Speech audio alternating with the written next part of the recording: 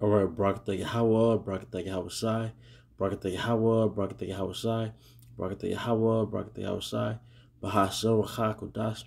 We want to give double honor to our apostles, a great millstone, Ruel, and peace and blessings to the house of David the elect. On Zahar, Spirit Wind Judah of the GMS Mississippi Camp. And what I want to go into is a lesson entitled, She That Is Mine Enemy. All right, this is Micah 7 and 10.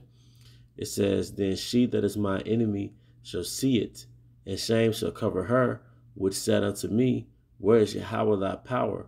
My eyes shall behold her. Now shall she be trodden down as the mire of the streets. And I want to get that word enemy, all right, in the Merriam-Webster's dictionary to get some context, all right, as far as this lesson is concerned. All right, this is the Merriam-Webster's dictionary for the word enemy. It says, one that is antagonistic to another, especially one seeking to injure, overthrow, or confound an opponent. All right.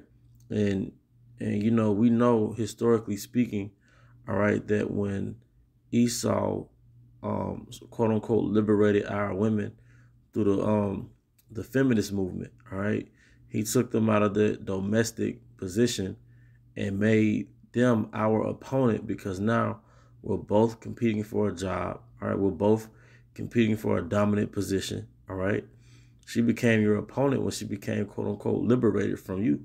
All right, she went from being your helpmeet to your opponent. Okay, but furthermore, she wants to overthrow you. And let's get some proof. All right, this is her story. All right, and this is a segment from the Black Lives Matter website, all right? And these are the founders, okay? All right, but ultimately it's ran by a fake Jew, okay?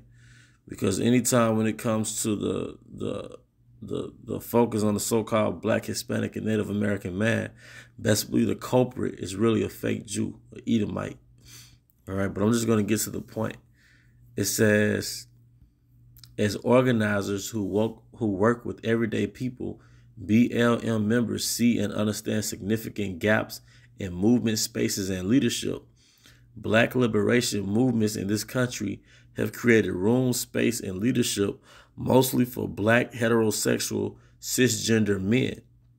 All right, so what these women are saying is that prior to the Black Lives Matter movement, all the other movements only focused on so-called Black straight men, all right?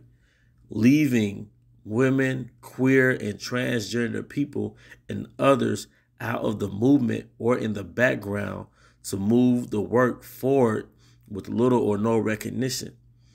As a network, we have always recognized the need to center the leadership of women and queer and trans people, all right?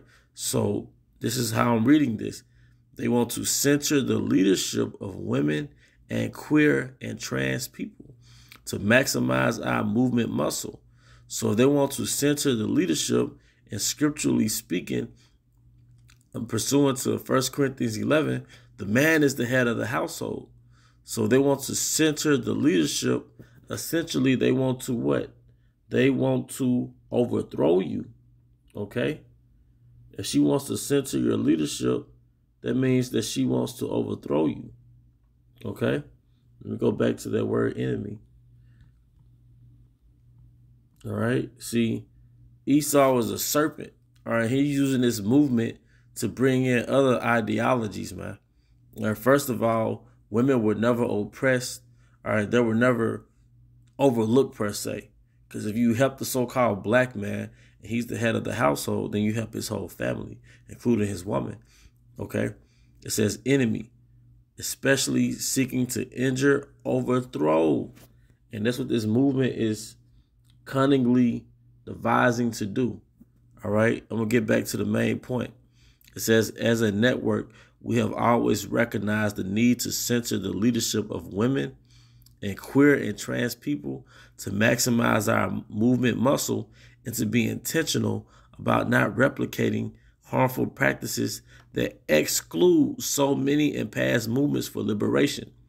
We made a move. We made a commitment to placing those at the margins closer to the center. All right.